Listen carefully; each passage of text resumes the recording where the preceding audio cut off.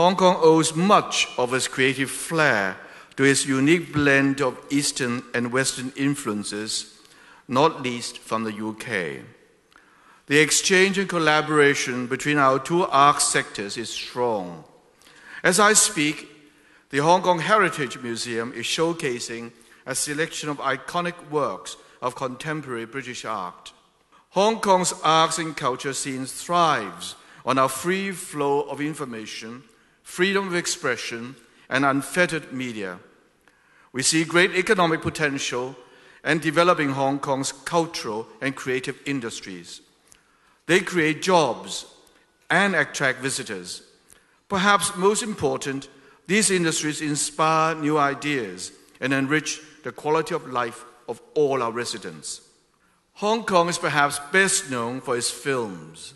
We rank first in Asia in terms of per capita film production.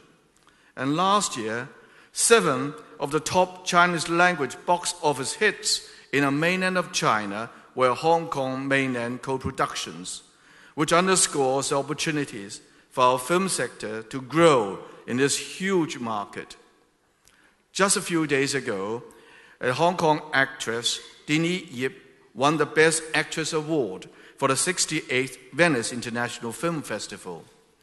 She had a leading role in a film entitled A Simple Life, which is a Hong Kong production based on a Hong Kong story. No simple achievement, I must say. Cheers.